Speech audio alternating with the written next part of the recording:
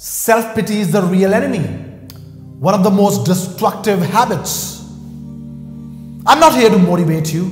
I'm here to tell you the truth. The greatest gift that has been bestowed on us by this universe is human brain. We Homo sapiens, we humans, look what we have done. We started from the caves, from the jungles. Then some of us got rid of their self-pity, decided to struggle, understood the power of human brain. Now look around you, all these innovations, all these inventions, because some of us got rid of their self-pity.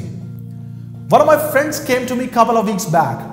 He was crying and whining almost about everything, about his school, college, parents, friends, almost about everything.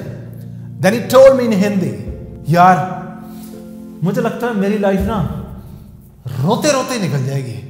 Okay, if you think the same, I told him, then how about crying in BMW, then crying on scooty?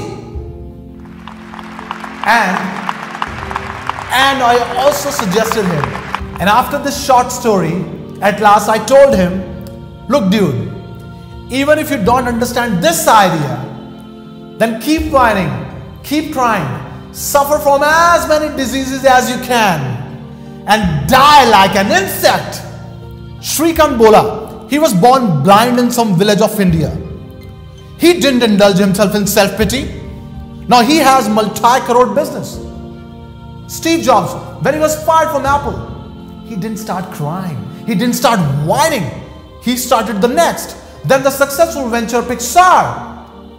Then he was called in Apple again.